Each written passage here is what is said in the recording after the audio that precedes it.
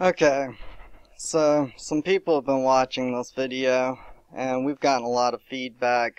Some of the general public does not really understand what's going on. So I'm going to explain it here, probably try and explain it in about 15 minutes.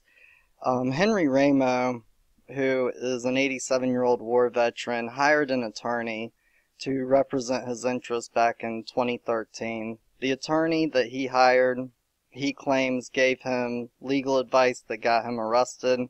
He has the record of arrest, along with his daughter Joni and his son Lowell.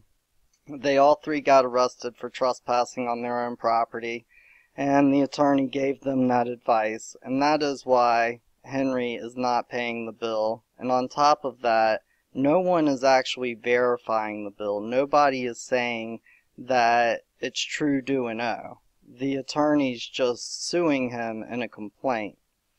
Let's kind of go on to what happened that day, March 26th of 2018. That morning, we got down to the clerk's office before court so that we could file the proper paperwork and inform the court of what Henry was doing.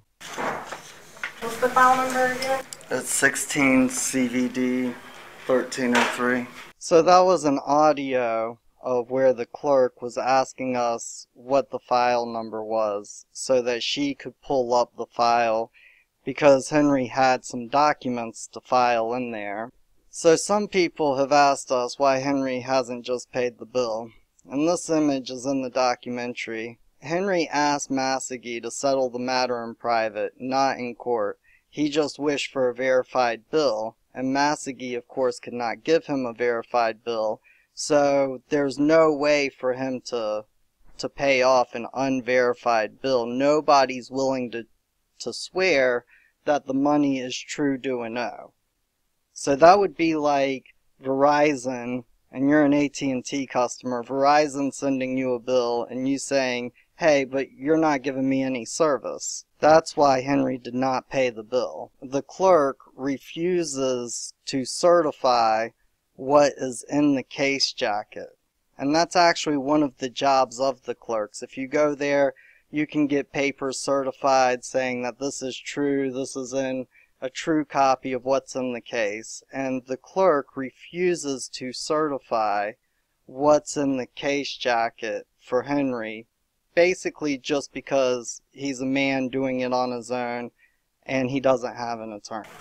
The notice of appearance. She has no business appearing in this case. My supervisor was helping you last time, and she told you we're not allowed to certify or put anything in writing, that we're not allowed to do that. I can look through it, but we're not allowed to put anything in writing that there's not something there. Well, he's putting it in writing. He's signing it. Just certify it. But we're not going to sign anything. Okay, well, just look through it. Because the court clerks were probably instructed to give us a hard time and not do their job so that we couldn't prove the case that we had building. You can hear right there that she specifically says that they aren't allowed to sign anything for me. Now, right before the case is heard, Barbara Lubin, who is the imposter attorney, comes up to Henry Ramo and tells him to testify against himself. You can't hear that part so clearly, but what you can hear very clearly is that when Lowell tells her that his father is going to do something else, she sternly looks at him and says, "That's the point. Don't." Clearly indicating that she knew about the paperwork he had put in and filed that morning, which he actually filed his paperwork 7 minutes before Massagee, the opposing attorney, filed his paperwork. My father has another point of reference. I'll make that clear. No, that's the point. Don't. You can clearly hear her say, "No, that's the point. don't. After this happens, when they actually call the case, they never even call the case. They never call the names, they never call the case number. And the judge admits a conflict of interest. I was an employee of Prince, Youngblood, Maskey, and Jackson. So the judge right there admits that he has a conflict of interest because he was an employee of the law firm who's bringing an action against this man for an unverified bill or an unverified claim. And still, the reason why Henry did not stand up or say anything was because we were being respectful to allow them to proceed. If it was not Henry's case, all we were seeing was two attorneys sitting on different sides of the court and a judge up there. The court had been well informed that morning that Barbara Lubin was not Henry Ramo's attorney. So here, Thomas McAvoy Brittain allows Barbara to leave. She never motioned to leave the case, and she was never in the case. So Thomas McAvoy Brittain practices law on Barbara's behalf, which is practicing law from the bench. And a judge cannot do that. I'm going to allow her oral motion to be released at this time based upon the party's statement that she does not represent her. Thank you, Your Honor. And then after allowing Barbara to leave, which Thomas McAvoy Brittain should have taken Henry Ramo out of handcuffs as soon as he knew and it was clear that Henry Ramo was a party to the case. Okay, even if you are accused of murder, they will have your handcuffs taken off when you are present at court so that you do not look guilty. Henry, who's not a murderer, who was there for a civil trial, did not have that right or luxury. And then officers manhandled an 87-year-old to get him to go sit at the defendant's table, and you can clearly hear Henry's son, Gregory, say he's 87 years old. You know, let him go, something like that. Just 87 years old. That's fine. Don't do that. Mr. Sheriff, take him on out.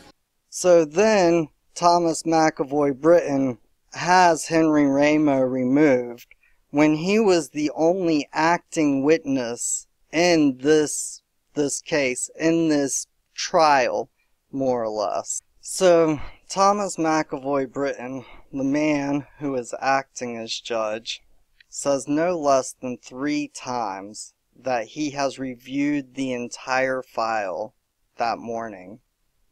And remember, Henry Ramo filed his documents 7 minutes before Massagee filed Massagee's documents. So they were obviously in the case file. But, Madam Clerk, based upon review of the court file, the pleadings in that file. Then, at this point, this will be the audio of where Baba is, Henry Ramo, sorry. Where Henry Ramo is talking to Thomas McAvoy Brittain, who is trying to force him to represent himself. And he tells Henry Ramo that there is a proper way to do what he is doing and an improper way to make the court aware that Barbara Lubin is not his attorney. The only problem is that Henry Ramo did the proper way. He informed the court in writing that morning before the case was never called. But typically they call a case. And the fact that they did not call a case is just more evidence to show that Thomas McAvoy Brittain, Boyd B. Massagee, and Barbara Lubin were all working in collusion against Henry Ramo to take his property. I was only answering against the attorney that was not my attorney there, and she not representing me. I had a voicemail telling me willing attorney. There is a proper way to do that and an improper way to do that. The way you did that this morning was not proper. I'm not a defense, and I don't know. You're acting as your own attorney. You're deemed to know the rules. You understand that going forward? So what you tell me now, I have to know the rules? Absolutely. Oh, The law, I'm not learning the rules. the law assumes you know the rules since you are choosing to act as your own attorney. Never said I was my own attorney. Well, you don't have an attorney. You're acting as your own. No, I was not acting as my own. If you say so, I was not. I'm claiming that. Stated she wasn't mine. So here, when we go down to the magistrate's office to swear out a warrant against Thomas McAvoy Brittain, not a judge, but against a man who did wrong by arresting me, throwing me in jail for 48 hours, and not allowing Baba to be fully heard in court, and arresting Baba in an action where he is a party to the action, the magistrate is lying to us about whether we can swear out a warrant or not.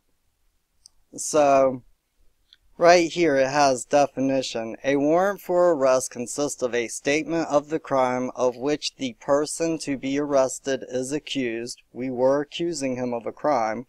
And an order directing that person so accused be arrested and held to answer to the charges made against him. It is based upon a showing of probable cause supported by oath or affirmation. There is nowhere in here where it says that an officer of the state must show the probable cause or be the one swearing out the warrant.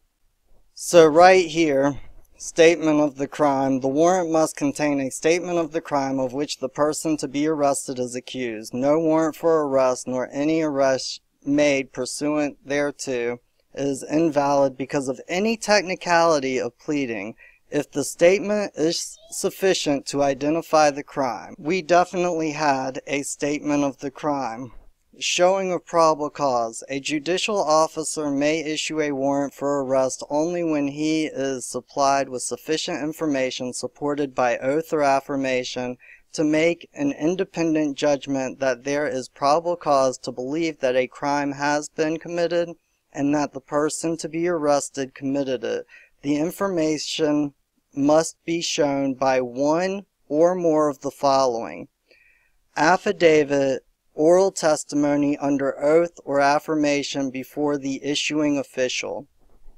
We were there with declarations, criminal complaints, and everyone was there to give oral testimony under oath or affirmation before a judicial officer to make the arrest lawful by the state standards. And we were denied our right to justice not only by the magistrate, but also by the police department where we went later. Not only did we do this, but we also filed judicial complaints against Thomas McAvoy Brittain.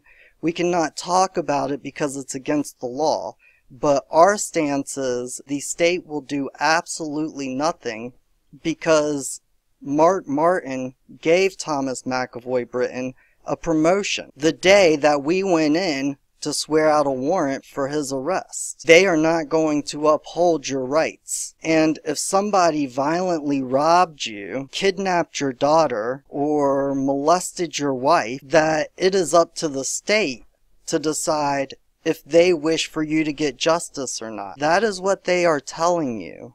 Then, when we go over to the police department, not only do they refuse to give us justice, but they also threaten us with arrest for trespassing because we are there to report a crime.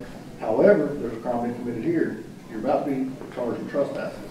So we were threatened with arrest of trespass for being up at the police station to report a felony crime. When we go to file a public notice to allow everybody in North Carolina to know what type of criminal activity is going on at the Henderson County Courthouse we are refused from filing that public notice because the actors of the state and the people who are in charge of the state know that as soon as we file those documents into the public record, they must act on them. Filing those documents into the county recorder is just as effective as filing those documents into the courthouse. So they are literally refusing the people of North Carolina justice unless it is convenient for them. They refuse us because it has all of the names in there. The name of Thomas McAvoy Brittain, Monica Jernigan, and the actors at the sheriff's office. They give us a statute that basically says it's illegal and unlawful to file false liens or encumbrances, which is basically a bill. If we were filing something into the county recorders that said that they owed us money, they would have every single right to turn us away. But all we were doing was filing a public notice to inform the public of the unlawful actions of the actors of that courthouse and sheriff's department. About the judge and all those names? All those people's names. And that's why she would not file it, is because she will not file against a man who has a title of a judge, because he is above you. He can break the law. He can get away with breaking the law because nobody in the state is willing to hold him accountable. This is why we wish for the people of North Carolina to stand with us and protest against what he is doing, against Thomas McAvoy Brittain's unlawful activities. So if you wish to see justice for Henry Ramo, an 87-year-old Korean War veteran, or if you believe that no man should be above the law, and that no man should be beneath the law, or if you just wish to follow us and see what videos we'll be coming out with in the future, you can go to jcshamanandbaba.com. Scroll down here to the bottom, put in your name and email address, and then you can subscribe for email updates and stay in contact with us, or you can email us at jc.s.baba30@gmail.com. Thank you for watching the video, and please stick with us, we'll have more to come.